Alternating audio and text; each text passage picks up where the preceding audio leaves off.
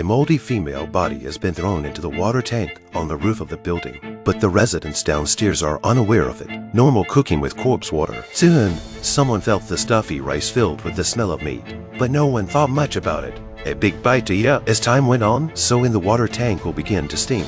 Then on the second floor, wash clothes every day. Always feel that the more you wash the clothes, the more stink. At the same time, Mary, a new student, also noticed something wrong. She always felt something in her mouth when she brushed her teeth. So she felt with her hand. She pulled out a strand of hair. The more she thought about it, the sicker she became.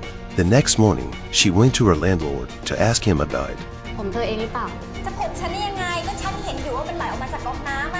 What she didn't expect was the landlord insisted that her water was fine. Instead, he blamed Mary for not cleaning the pipes. Hearing this, Mary was suspicious of herself, so she apologized to the landlord.